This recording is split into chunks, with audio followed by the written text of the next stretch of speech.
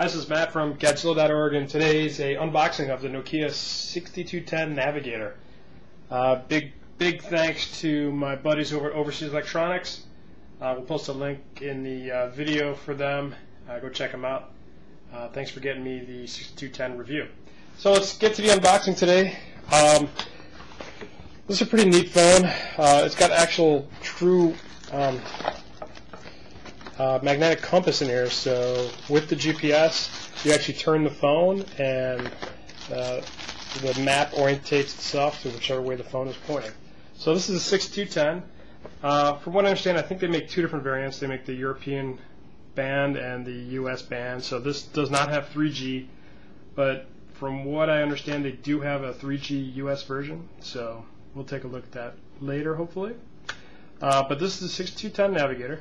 Slider form factor, in red, 3.2 megapixel autofocus camera with Xeon lens. Bunch of navigation buttons up here. We'll talk about that later in the upcoming reviews. And standard keypad there. On the side here we have, these aren't rubber doors anymore, these are actually flip doors. A mini USB, I don't know if you can make that out on the camera. That's for the mini USB accessories, micro SD slot. And what's nice, the headphone jack on top, but the charging port on top as well. From what I can tell, Nokia still has not changed their mind in charging through the USB mini port, so separate charger and separate port. But overall, the device is really nice. On the right side, we have the camera button and volume rocker. Take a look at that.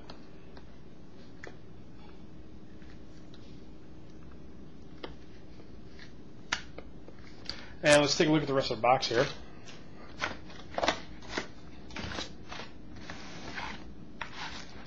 The usual Nokia goodies, right? Headphone, battery,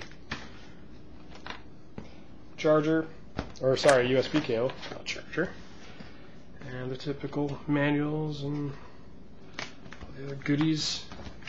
And like I said, this guy is the Navigator series, so it does have built-in GPS, and then here's some information about getting 6 months free of maps with that, and just a good old charger in there.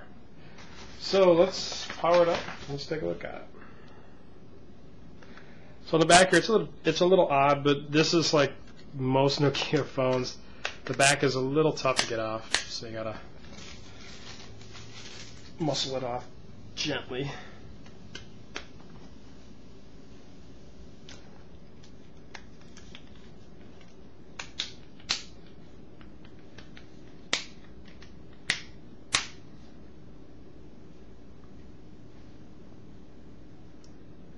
Doesn't feel like there's any juice in it, but I'll post another video with the power on and some pictures of it, and stay tuned to Godzilla.org for the review in the coming days, and thanks for coming by. Again, this is the Nokia Navigator 6210.